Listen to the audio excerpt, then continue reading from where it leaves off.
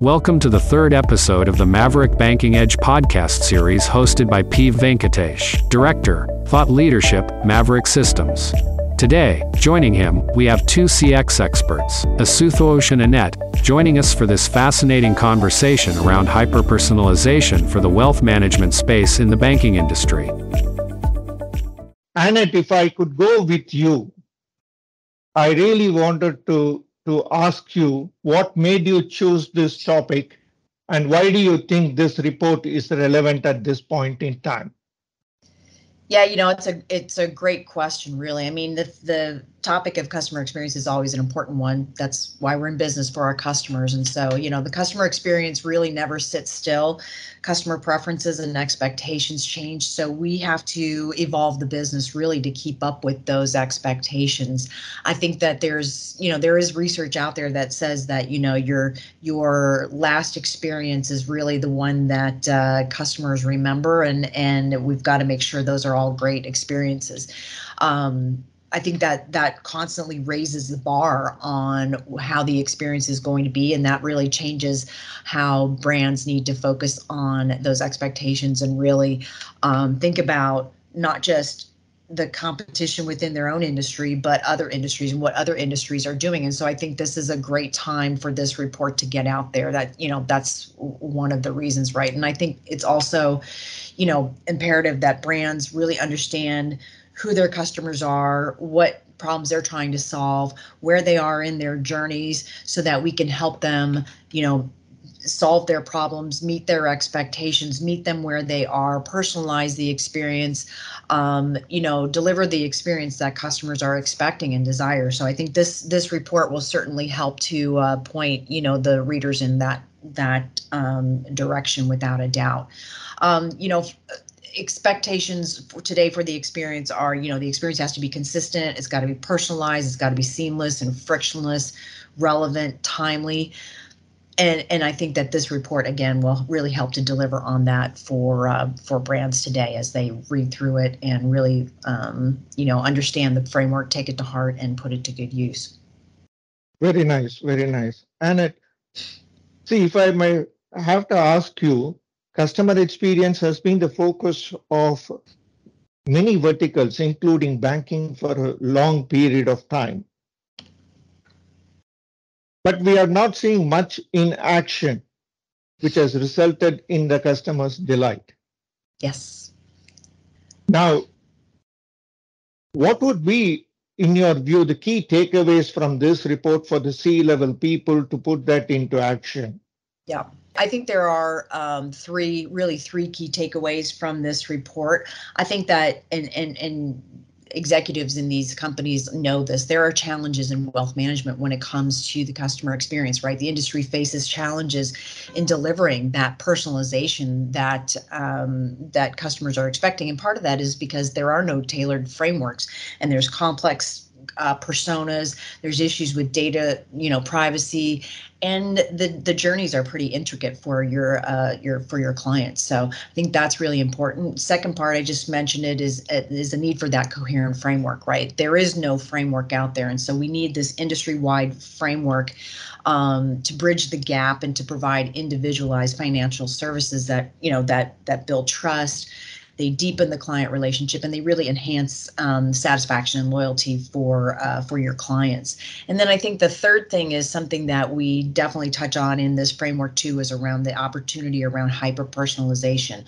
The industry is really moving toward that, and it's really about personalizing experience for each individual client at scale. And so this is a big undertaking, but it also offers significant opportunities for an organization to deliver the experience that customers are expecting.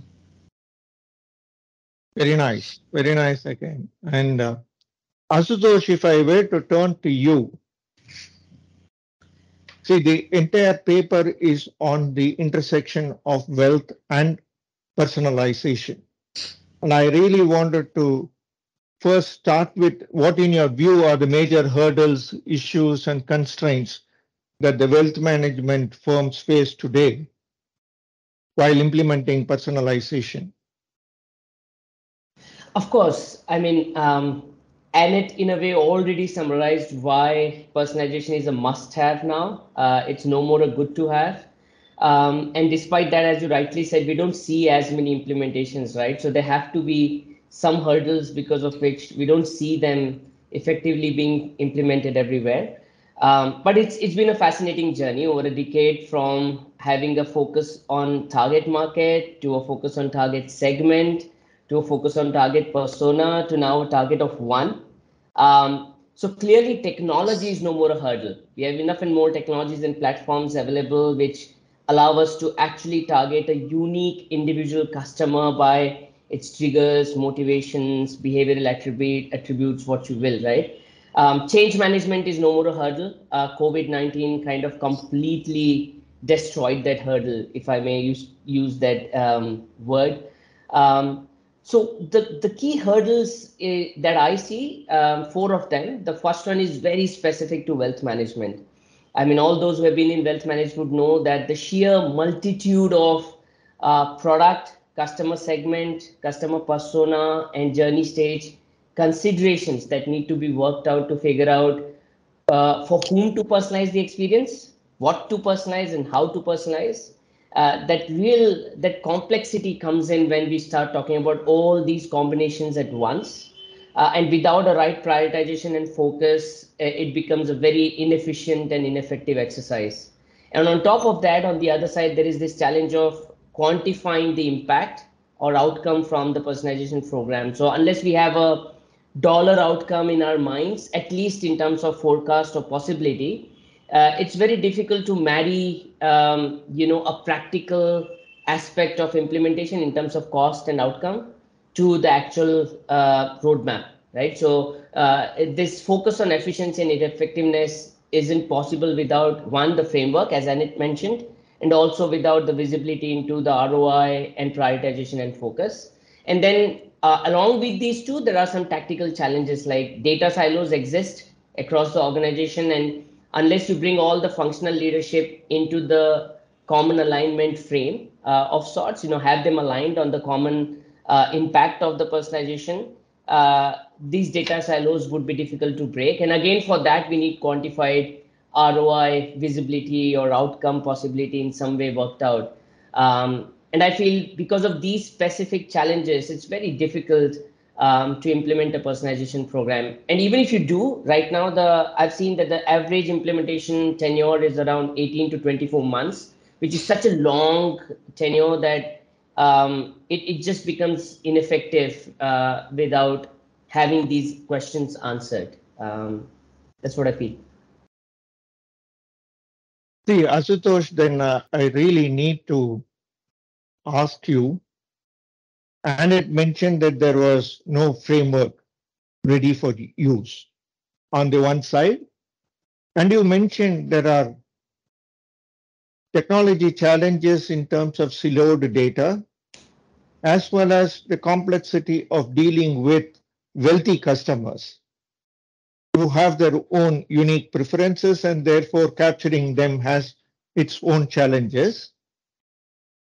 I wanted to ask you, does that framework provide both with regard to how to identify the persona and their uniqueness with regard to high net worth investors, as well as in terms of how to capture the data from siloed systems, almost all the challenges which you mentioned, in a way that it is ready and good to go to work with for the CX professionals in wealth management industry? I love the question, PV, because the answer is an emphatic yes on all the questions you raised, right? All the sub questions you raised. In fact, that's why I highlighted the constraints in as many details as possible, because yes, the framework does address each and every question you raised, and rightly raised. Because first things first, our framework helps address the issue of prioritization and focus. When you have these multitudes of product, customer segment, persona, and journey stage combinations at play, our framework gives a very simple, business centric, outcome centric model of prioritizing and focusing on very specific products, segments, personas, and journey stages which when personalized, leveraged for personalization, will drive the maximum impact. So you will see that when me and Annette, we talk about this framework, we always talk about the impact. We always talk about real world problem solving rather than a good to have. Let's have personalization, right? That's not our story. Our story is let's have personalization for a specific outcome. So the first thing our framework addresses is the priority and focus. The second thing that our framework also does is we do recommend that there needs to be a very strong consultative deep dive on persona mapping, journey mapping, which is an essential pre-work. But a lot of times, unless you see the possibility or see things at play, it's difficult to invest or deep dive, right? So what our framework also does is gives a sense of mapping, standard baseline based, best practice based mapping of ideal personas, ideal journeys, ideal journey stages and considerations, so that you have something ready-made to start playing with, and which you can of course deep dive further. Third, we also give you personalization possibilities. So we have a framework where we say, hey, rather than you be completely creative with the personalization possibilities ground up, we'll give you certain personalization possibilities which are mapped to personas. And when I say personas, I just don't mean the demographic attributes of these personas, but rather the behavioral attributes, the gender specificities, and a lot more deep dive, for coming up with these personalization possibilities. And lastly, it also gives you a sense of crawl, walk, run approach to implementation, wherein we say that implement it in a phased manner, where the first phase, because it would deliver a quantified outcome, it kind of would pay for the subsequent investments on subsequent phases, right? So it is self-sustained once you initiate this. So net, it's a decent model focused on quantified outcome, with a very deep dive mapping of possibilities to all these specificities, product persona, journey stage, and so on. And lastly, data silo, to in a way be specific about the question. The question is not whether data silo is a technological challenge. Frankly, it is not, because we have platforms and technologies that allow for data integration and customer 360 view. The challenge is functional alignment in breaking those silos, because a lot of functional leaders, for right reasons, want to own up the data specific to the functions and not really share it across unless there's merit in doing so. And our framework kind of helps visualize how breaking the data silos would deliver impact aligned to the individual KRA KPIs of the functions. And then the conversation is easier for any CX leader who's going to talk to a sales leader, for example, rather than saying, hey, we are going to improve your CSAT and NPS. Here, someone's going to say, hey, we are going to improve your AUM. And the moment you talk about AUM, the functional leaders would hear you, would talk about, hey, let's do this, right? So data silos is also a lot about aligning KRA KPIs, which our framework allows for, and has structured step-by-step approach to deliver that. See, Asutosh, you touched upon many things, and I really think that are you indicating that there is a customer experience playbook that we have given, which will aid not only in executing CX programs, but also culturally making those relevant changes, like what Annette mentioned. It is a cultural factor, which is a very critical factor. Yes. And further, Asutosh, one aspect which you mentioned in the constraint was about the project duration being 18 to 24 months. Do you think with this framework it will come further down? Right. Well, firstly, very rightly summarized, PV. My long answer you kind of summarized succinctly within one or two lines. So kudos to you, PV. Yes, our framework does address or deliver a sense of CX playbook. But let me be honest, I don't want to be someone saying there's magic at play here. Our framework does call out realistic kind of recommendations on having consultative interventions for deep dive, that none of this is possible without the right pre-work on journey mapping, persona mapping, and so on. But what we definitely do deliver is, a step-by-step approach to achieve this, and building a rationale towards the investments that are necessary, effort-wise or cost-wise. And in terms of the duration, PV, the actual duration has a lot of implications in terms of what is the readiness of the organization for the implementation, whether it is in terms of technology, availability of technologies and platforms, rather a prior investment in those, data quality, data integration, data processing, approvals, and whatnot. So there is a lot of pre-work, infrastructure, culture, change management, program management wise that needs to happen before one can say personalization can now be implemented. And then depending on the maturity of the organization, the duration would change. But what we have seen that, with the framework, because we kind of impact the planning, ideation, and design phases as well for these programs, we see that the duration can be brought down by 40 to 60%. That's a possibility that we definitely preempt with the use of framework. And we, in the case illustration that we have documented in the paper, we have shown that how we can actually deliver, close to $1.13 million of AUM within 8 to 12 months of implementation. So there is definitely a possibility of 40 to 60% reduction. So that is a substantive reduction, and with a 1 year ROI, it makes it much more worthwhile to look into by both the business and the technology professionals inside the bank. See, if that be the case, then I will turn to Annette. What would be your own advice on its adoption by the wealth management firms? This is the same advice that I would give to anybody. And I think it would also directly impact, the 40 to 60% reduction that Ashutosh was talking about. There really are a couple of key foundational factors or elements that have to be in place when you're doing this type of work, right? And I'll just summarize them, and I'll go in a little bit more detail.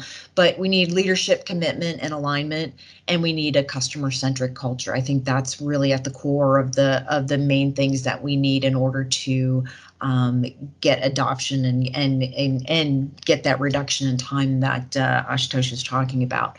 So if I talk about leadership, commitment, and alignment, so being a customer-centric organization really takes a commitment from the top down, right? There's a mindset shift, there's a behavior shift in how we do everything. And that commitment is also for investments. It's financial, it's human, it's any resources and technology, those kinds of things will need the commitment of your leadership, right? It also, we're also talking about alignment, and that basically means that we need everybody in the organization, every leader in the organization to be on board, right? We need every channel, every department, every business unit leader thinking and doing exactly the same thing to build out this customer-centric organization. And I think also that addresses one of the issues that Ashutosh mentioned, which is silos. If we have everybody aligned and working together, a customer-centric culture is one that is by definition collaborative. And if everybody's aligned, we're all wanting to share data and information and all working toward, the same goals and the same vision and the same objectives, across the board, across the organization. So I think that's really important. And I've mentioned customer-centric culture. Obviously, culture was the second thing that I talked about. And I think that customer-centric is a way to go, right? And it really means that there are no discussions, no decisions, no designs without bringing that customer and her voice into them, right? Without asking, how is what we're doing going to impact the customer? How is it going to make her feel? What problems are we going to help her solve? And what value will we create and deliver for her? So this is really an essential foundational element in order for everything that we're proposing in this report to work and to be adopted. So I think those are two really critical elements that we've got to consider. So leadership, commitment, and alignment around the goals, and then building out this customer-centric culture, and it's very deliberately designed to be that way. And that should make everybody's job easier, right? If you have a culture that's centered on the customer and there's never any doubt about why we're doing what we're doing, then that certainly pushes the initiative and pushes this work further ahead. And to Ashutosh's point, helps to cut that time back to by 40 to 60%. See, Annette, in which case, if it has those foundational elements of ushering in a customer-centric culture, as well as giving a good playbook for you to execute CX program, right? Do you think that it is adaptable by other segments of banking, especially retail and corporate as well, even Yes. though this is focused on wealth? Yes, absolutely. It certainly is. We would tweak some of the things because the current report and the current framework are very specific to the wealth management personas. But other than that, we would propose other personas to help you get started, and certainly would advocate for you to, build out your own personas. But yes, absolutely. To answer your question, yes. Okay, thanks. See, now turning to Ashutosh, if Annette has given what should be the C-level agenda to take it forward, what would be your advice to the operational team for managing this framework? Yeah, that's a $1 million question now, right? Because implementation is the key. Otherwise, it's all talk without achieving nothing. It starts with the pre-work. PV, I strongly advise a huge focus and investment, time, energy, effort on pre-work. A lot of what Annette mentioned is essential pre-work. Building the customer-centric culture, cross-functional alignment, governance, leadership alignment, and prioritization of this program. All of this is essential pre-work, but operationally, there are some additional elements to the pre-work, which again include consultative interventions on persona mapping, journey mapping, ROI mapping, and visualization or quantification. So these are essential pre-works, because once these are in place, you kind of get to answer a lot of problems to get the leadership aligned, get the budgets approved, get the cross-functional team aligned, and so on. And subsequently, the second part would be a sense of cross-functional governance team, because this program cannot exist in silo. The execution could be technology focused, but then inputs to that and the outcomes from that need to be worked out collaboratively. That's the key word which Annette also highlighted and gave us, right? So it's a collaborative program, and hence having a cross-functional governance team with sponsorships and advocates from each individual functions would be a great start, because then you would have the people to kind of drive the narrative and agenda that the program works out on. So essential pre-work would be these two. And then there is data management and platform management. The key focus for personalization comes from a customer 360 data view, which is where you would want to bring in data from your siloed systems, whether it is CRM, CMS, robo-advisors, chatbots, marketing automation platform, and what you will. Kind of assimilate the data, integrate the data, process the data, possibly use AI, ML analytics, and then put those out into BI, a business intelligence report for management view and dashboards. So all of this needs a very strong data management and tech and platform management. Which would be the second pivot or the second pillar for that.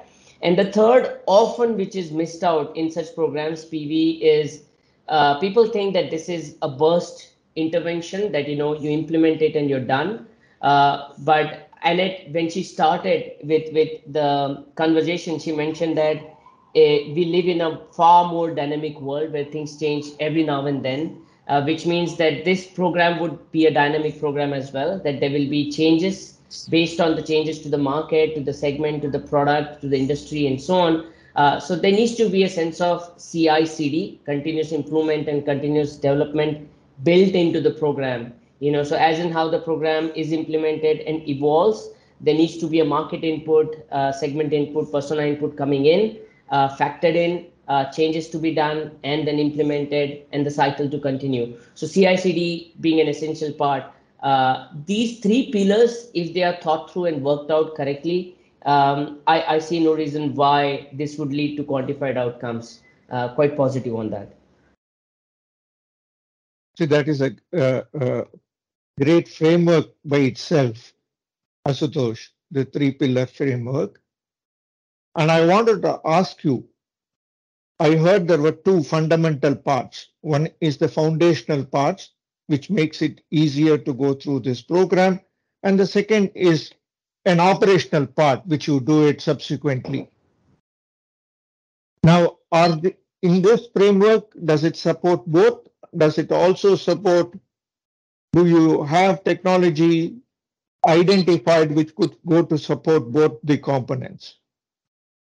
Yes, I would say that there would be a possibility for round two where we deep dive on hyper-personalization that Annette mentioned, and also deep dive on technologies and platforms. But our framework does at the end summarize the platforms and technologies that are available today to help execute or implement all the things that we are listing as possibilities from the framework.